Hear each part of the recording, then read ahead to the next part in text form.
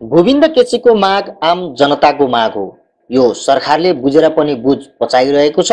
याद रहोस्, लोकतन्त्रका लागि केपी शर्मा ओली र पुष्पकमल दाहाल प्रचण्ड ठूला ठूला लडाई लडेर आएका व्यक्ति हुन्। उनीहरूले ज्ञानेन्द्रको सत्ता विरुद्ध लडे, तर आफैले त्यो भन्दा बढ्ता तानाशाहीको अभ्यास गर्न खोज्दैछन्।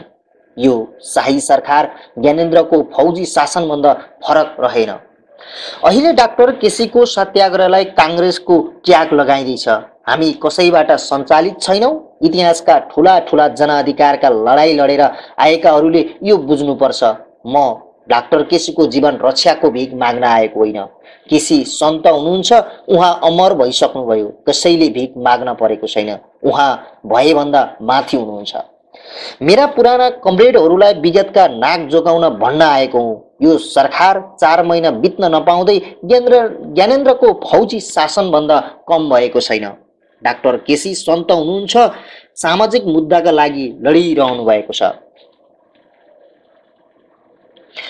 केसीले अगाडि सारेका जे जति मागहरू छन् ती वास्तवमा नेपालीहरूका मागहरू हुन्। ती मागहरू समाजवादतर्फ डोडाउने मागहरू हुन्। तर आफूलाई समाजवादी भन्नेहरू केसीको मागलाई अपराधका रूपमा लिइरहेका छन्। अस्पतालमाथि आक्रमण गरिन्छ, अस्पतालमा गोली चलाइन्छ र सत्याग्रही सन्त केसीलाई अपहरणको शैलीमा पक्राउ गरिन्छ। के सरकार मरेको देख्न चाहन्छ? वास्तवमा यो सजिलो कुरा होइन। बितेको 1 महिनाको बीचमा ओली सरकार आम नेपालीको बीचमा जति लोकप्रिय थियो त्यसमा निकै खस्किएको छ, बदनाम भएको छ। इतिहासमा ओली सरकार जति यति छिटै बदनाम अरू कुनै भएको थिएन र हुँदैनन् पनि।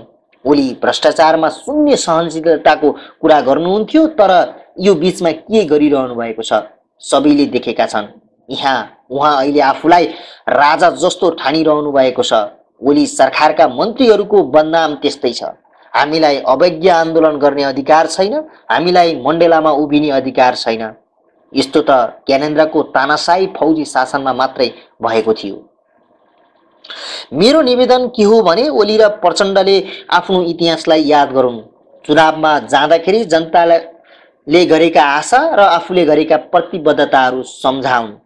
अहिले आफै माफियाको दलालका रूपमा नउभिउन्। आफै चिकित्सा क्षेत्रमा व्यापारीकरणका लागि उभिएर यसरी नाक टास्ने काम नगरून्। ओलीजी र प्रचण्डजीले पहिलो आफ्नो नाकको उपचार गरून्। कदाचित केसीको ज्यान तलमाथि भयो के हुन्छ मलाई थाहा छैन। महाराज ज्ञानेन्द्रलाई थाहा छ। केसीका मागप्रति व्यवस्था गरिँदा ओली र पुष्पकमल दाहालको सरकारको सर्वसत्तावाद लाद्ने चेष्टा गरिरहेको देखिन्छ। सम्पूर्ण अधिकार आफ्नो हातमा लिएर राणा शासन हाँक्न खोज्दै हुनुहुन्छ।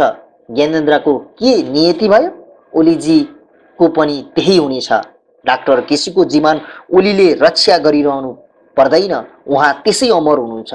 ओली र पुष्पकमल दाहालको नाक नैतिक रूपमा धेरै नै थेप्चिएको छ। त्यसैले डाक्टर केसीको माग पूरा नभई यो आन्दोलन रोकिँदैन। शनिबार नयाँ बानेश्वरमा आयोजित नागरिक अगुवाहरूको कार्यक्रममा लेखक खगेन्द्र सङ्ग्रौलाले गरेको संक्षिप्त भाषणको अंश हो यो।